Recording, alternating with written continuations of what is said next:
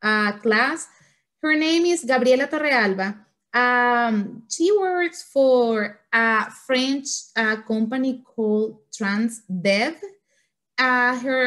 She currently works there and is a learning project manager. She's gonna be talking briefly about the work that Transdev does and what she does as a learning project manager. So kind of like, providing such a little bit of an insight of what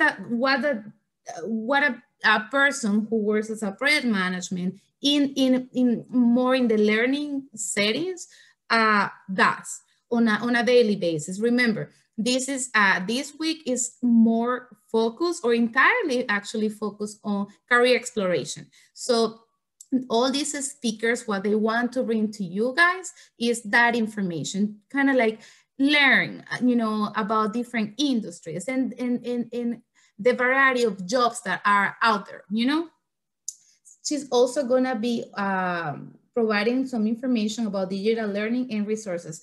Welcome, Gabriela. Thank you so much for participating for the second time. I think this is the second time that you are part of Job Club. Yeah, that's right. Hello, everybody. I hope that you're doing well. Super interesting participations from the previous speaker. So as Luisela said, my name is Gabriela Torrealba Marquez. I'm a learning project manager at an international company called Transdev.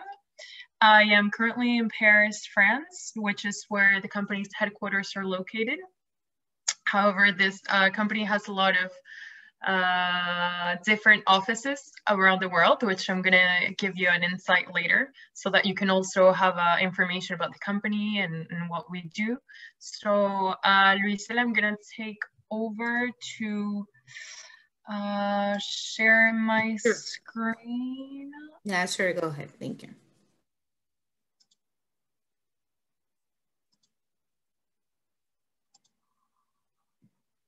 So you can have also a visual part of this. I hope that you guys all see my screen maybe?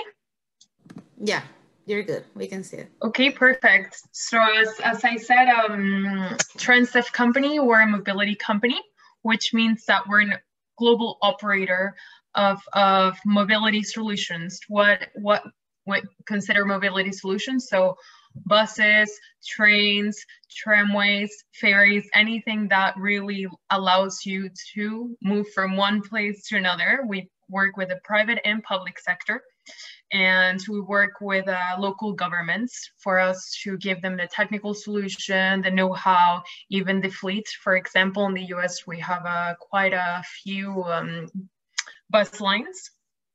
And I'm gonna send you the website so that you can also check out by yourself and see if this is something that could be very interested for you. So we provide about 11 million passenger trips every day. And our technologies are being used. We're transforming into being a more environment friendly. So 100% electric fleet in the Netherlands, biodiesel, any other type of technology that really lets us transition and obtain the Sustainable Development Goals in 2025.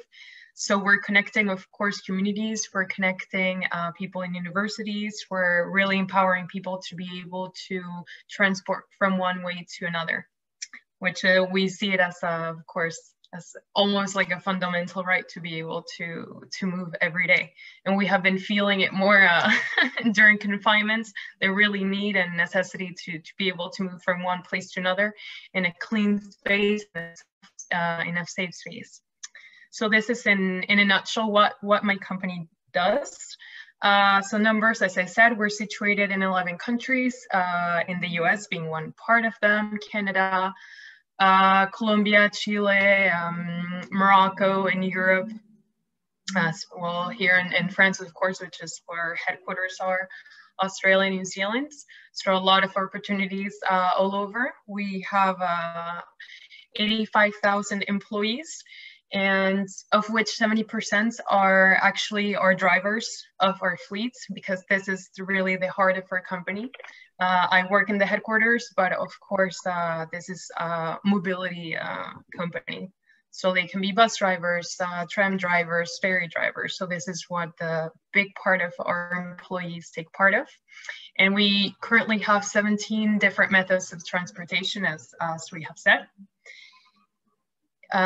So more specifically, my job in TransDev, I am a project manager for learning projects, which means that I coordinate and I manage projects that are linked to the learning and development of our employees in the company.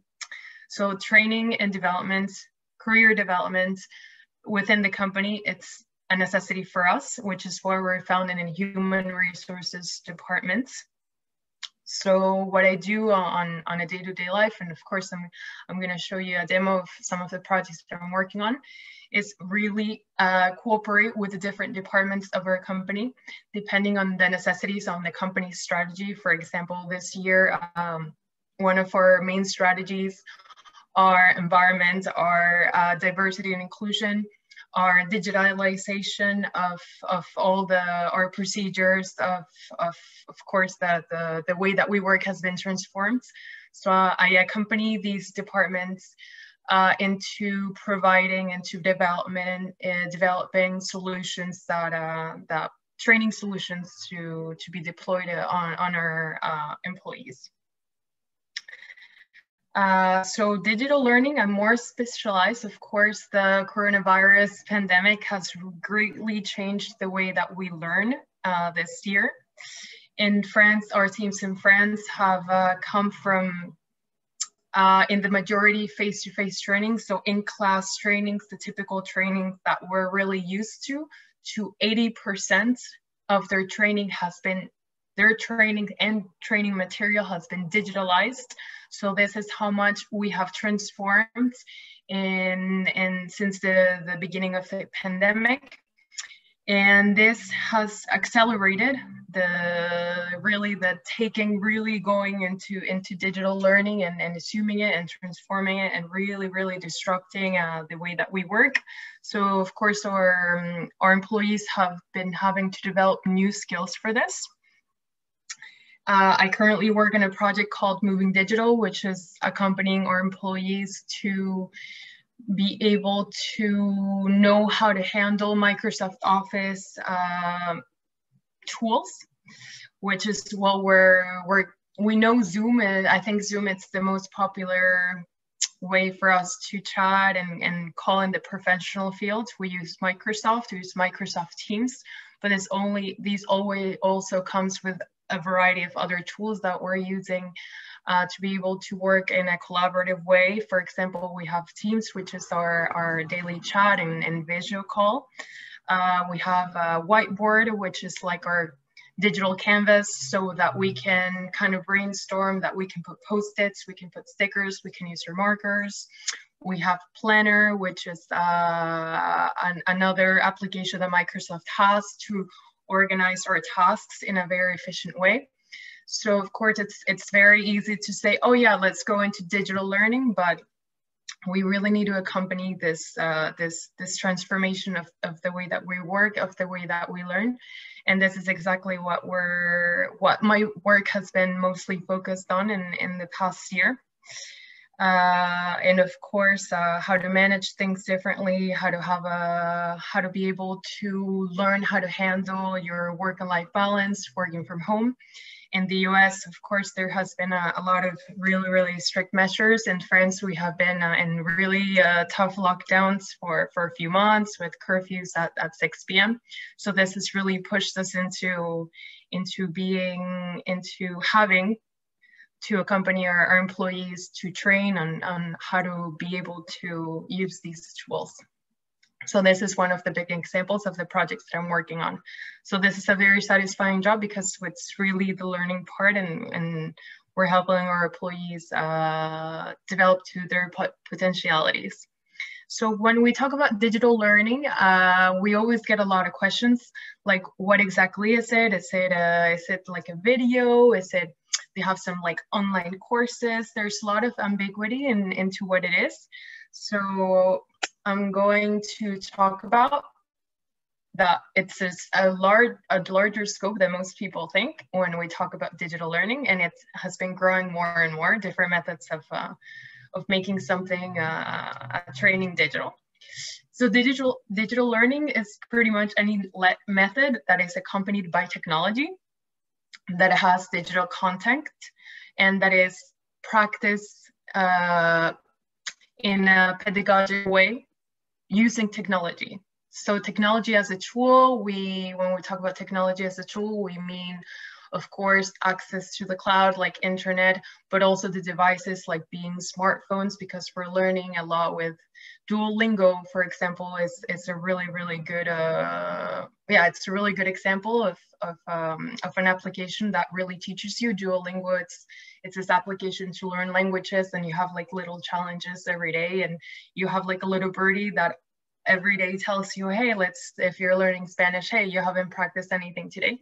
So smartphones, it's becoming a really, really powerful tool to learn. And digital contents, of course, any material which is being delivered through technology. It can be videos, it can be like infographics, and we're gonna see that later on in the presentation. So this is in a nutshell what digital learning is.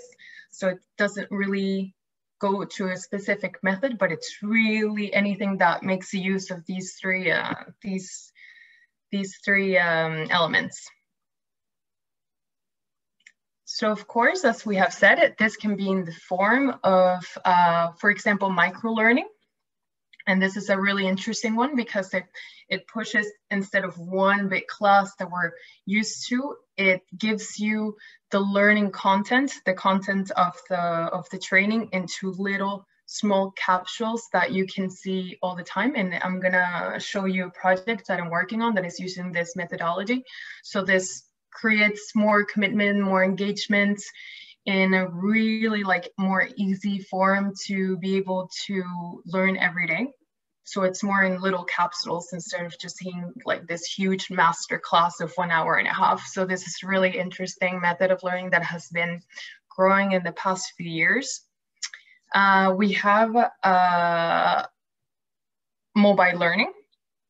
So as I said, it's something that is becoming also really powerful because we're becoming every day, we have more technology, we have, of course, better phones, but we're also moving very, very fast. We're always running from the metro to the street, and we're always in constant mobility.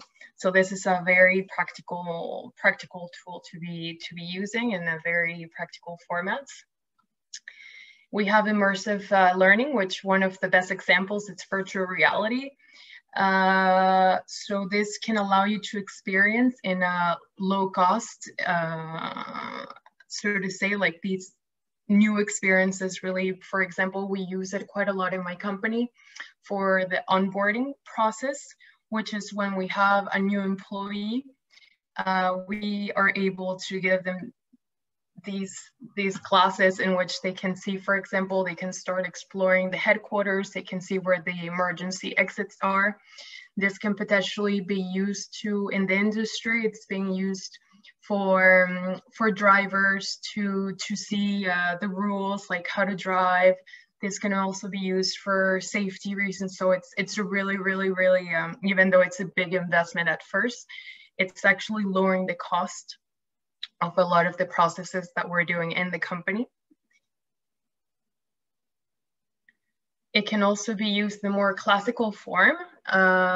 When we talk about digital learning, this is the e-learnings or massive online courses, which I will be sharing some platforms, some very interesting platforms that you can see. Some of them can be certifying, but they're longer. They're not as opposed to micro learning, which is little capsules of learning every day or for 5 minutes a day, for example. This is really more of like a classical learning that is normally longer. We also have the virtual class trainings or the webinars, which are becoming super, also very well known right now. Everyone wants to do a webinar on something. Even this is this could be considered like that's what I was gonna say. Class training. Exactly. Yeah. any like me talking about what digital learning is, like this is virtual class training, this is a webinar, and especially everybody being remotely and in lockdown, some from sports, even like workout sessions that I've been doing every day. These are small webinars, so this can be on different subjects, of course, and they can also be in the form of serious games, and this is actually one of my favorites because we're trying to adapt trainings into a sort of video games. So these are a type of training that you get to put into in a scenario as a video game character, and you kind of explore and you can have like different actions that you can make and that can change the outcome. For example, in my company, we have deployed a serious game on diversity and inclusion on cybersecurity, which is one of the topics that you have discussed previously. So in the cybersecurity, we have like this character that comes in and he gets asked some questions like, oh, should you like download, what is the best practice if you find like a lost USB drive? So the character will like put it on his computer, and then he would get like this huge alert, and it's like, no, you're getting a virus. But if you make a good decision and you give it to the front desk, then you will get rewarded points because this is the good practice that you should be taking. So serious games are also becoming really, really interesting in the field of digital learning, and it's one of my favorites because it's gamified, like it's just like playing a video game, and they use very good technology too. So some of these you might have already seen. Of course, in serious games, you get gamification and badging. You get like little, maybe like little stars, or you can also like play with other people. They can include like chatbots in a quiz that you're interacting with a computer. As we said, they can include videos and even discussion boards in which you can interact more with the other students, because one of the main challenges of digital learning is the feeling of isolation. So discussion boards are also becoming very powerful in the development of digital learning opportunities, which is also like gamification. You can also interact with other people. Chatbots, you also feel a little bit of more interaction. Discussion boards it's being like the highest level of interaction, and which is what we want to achieve also, especially now that we're all so far away. So one of the benefits, of course, is that it enables the learner of digital training to be able to learn anywhere at any time at their own pace. So this is one of the most interesting things about deploying digital learning opportunities. And of course, for you to be able to access these trainings, no matter what you are, no matter what your budget is, you will always be able to find something that is according to your needs, to your rhythm, to your, if you're working or if you're studying, like this is the most flexible type of learning that there could be. It can also, of course, provide an international dimension because you can access documents and opportunities that are in other countries that you wouldn't be normally be able to have. For example, me, I'm in Paris, you guys are in Philadelphia. So we're actually living right now the benefits of being able to connect and learn through digital learning and even access better learning opportunities. The fact that it's so flexible, it can also provide, of course, more engagements because you're finding things that are interesting, that are more interesting to you, more adapted to your day-to-day life. So of course, most of the time you're going to be more committed, even though you really have to have a little bit more structure because normally these are self-paced, so nobody will be behind you like, hey, it's time, let's go to the classroom. So this is actually a positive in another point of digital learning. And yeah, so like it really empowers you to be able to learn continuously all the time and really create that culture of improvement that is so important in your professional development. Like never stop learning, pretty much. This is the biggest message that we're always passing on. and really take advantage of this transformation of training opportunities. It's being democratized. It's not. It's no longer becoming an exclusive, very expensive solution to learn. This is actually, especially because of the pandemic, there are so many people putting so many trainings out there for a very, very low cost. At the end, I'm going to share some examples, some websites that you can check out that are basically, like, for most of them, free. So really take advantage of these situations to continue to improve yourself and develop your career. So also the objective to really explain what exists is to kind of ask you, like, now that you know what is out there, you recognizing how you like to learn will help you choose better which type of opportunities you want to follow. Not everybody learns the same. Not everybody learns the same pace. So it's very important that you identify also what is the best way that I like to learn, and make an informed decision so that you don't abandon what your training opportunity. So this is also very important. So from what I explained, do you have some feedback of some of these trainings that you have been able to follow, or some of them that you would like to try? Like, I'd love to get your feedback on this. Anyone out there? So Luisela, how do you like to learn? In my case, yeah, micro-learning seems really I have previous experience doing micro-learning, and I really think it's very useful. And I don't think I have had any experience with virtual reality. Yeah, that one. I was surprised about the serious game that you were mentioning at your work. I didn't know, honestly, that human resources departments in different companies are using it as a tool to integrate in the boarding process. I thought that was really amazing. And even one of the most interesting is also one on diversity and inclusion, because it makes you a position like how to recognize situations that you're not being inclusive or offensive, like racially offensive, or making a sexist remark. These are some of the role play. It's a lot of role play, so to say.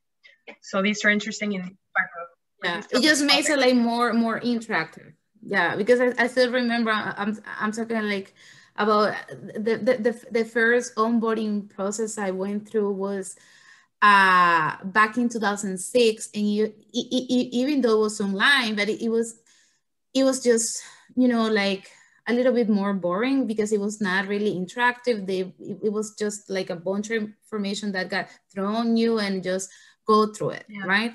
So it makes it like more interactive, and I would say will like also help to kind of like make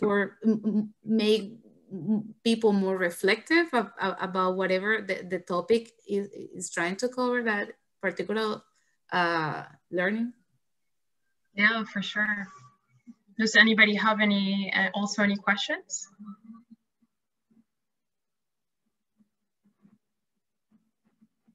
No? Well, maybe I can show you just a 2-minute demonstration of what a micro-learning, especially since you were able to talk about it. Let's see if that'd be great. My screen. This is a big project that I have been working on for about a year now. Do you see apart from the presentation, do you see my screen? Yeah, we can see your screen. Okay, perfect. So this is actually a micro-learning, mobile learning training. We can just see your PowerPoint presentation. Only my PowerPoint. Okay. Yeah. Then let me try to reshare my screen really quickly.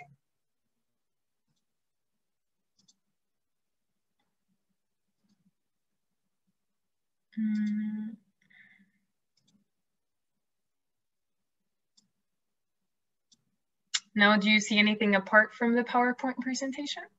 Yeah. Now I can see courses. Yes.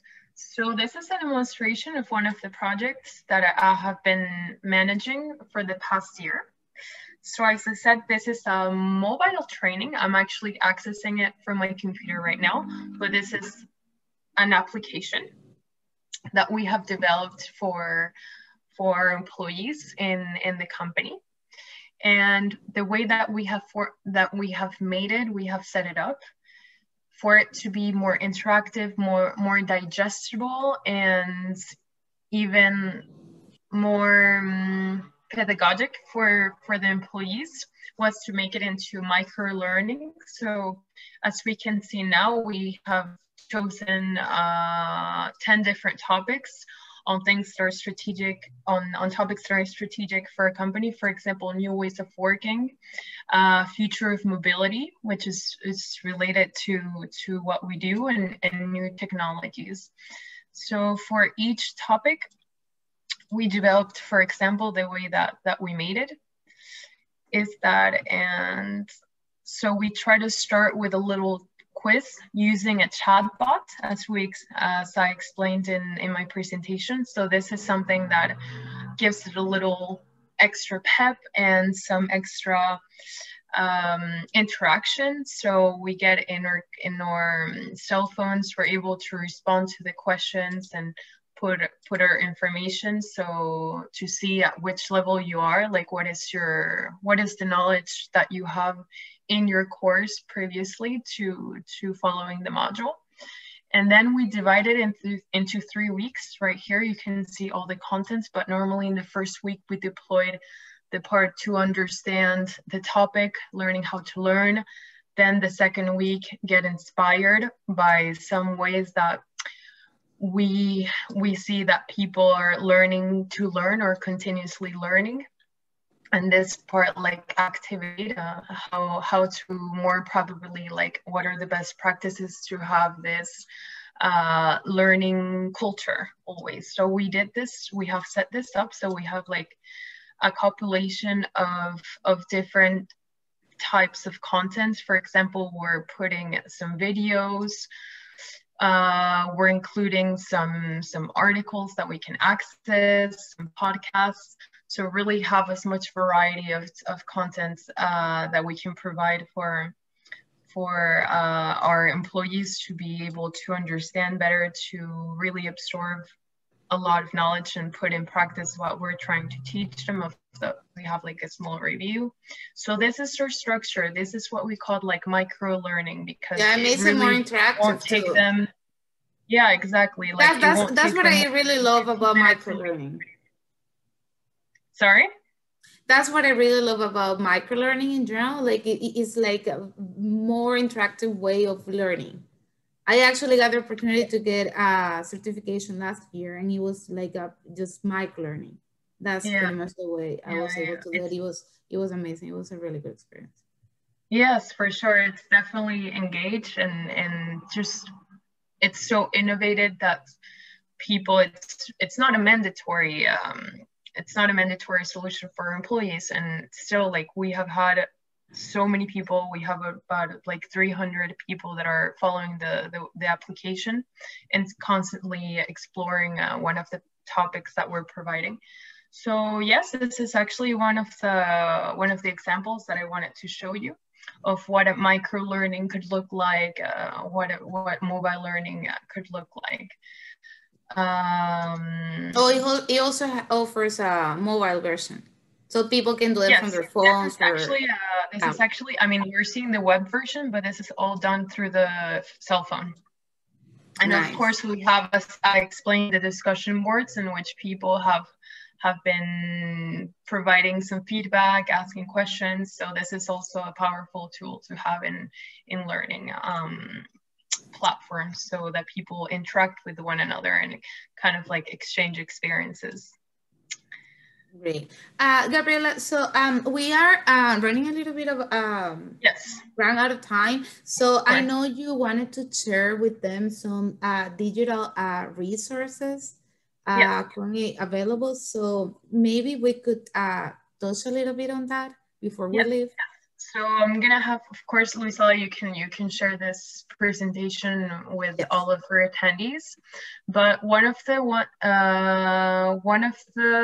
solutions that I recommend the most, so I put kind of like this ones are multilingual, so you can find them in most languages. But EDX is a great platform. So it allows you to explore any topic that you want, and you can have like a free version. Of course, you won't have access to maybe like the more profound information of the courses that you want to take, but EDX and Coursera, they let you access a free version of the courses, which is already enormous if you really want to learn in a topic. So these are, yeah, like Udemy. It's also very short modules that exist. Check out if there's a topic that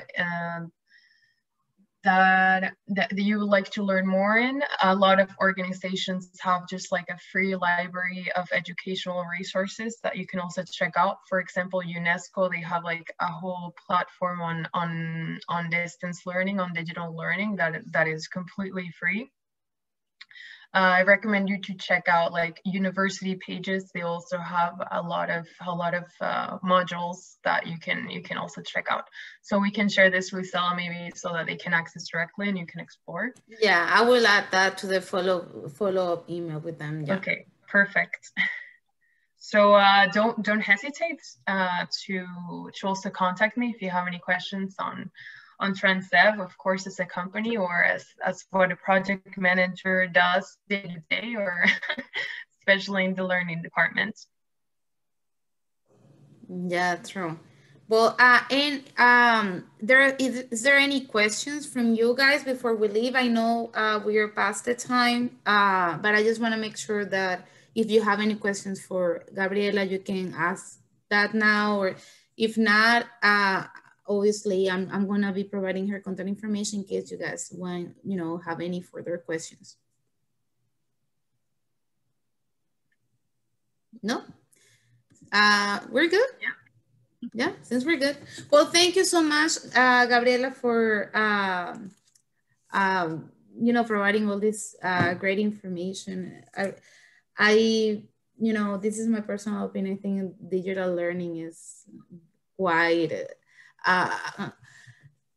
of a feeling topic for me, and I feel like there's so much to learn in that field, and especially now, like after the COVID-19 pandemic hit, it kind of like boost. It was kind of like a boost to the whole digital learning world, and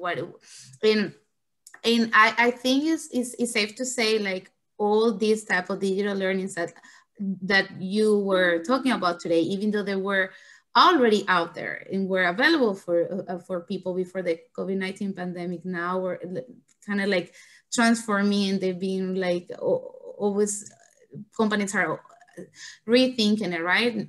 Especially that a lot of companies understood that there's a lot of jobs that doesn't necessarily need to be done on site, and they can be done like in whatever. Obviously doesn't apply to any job.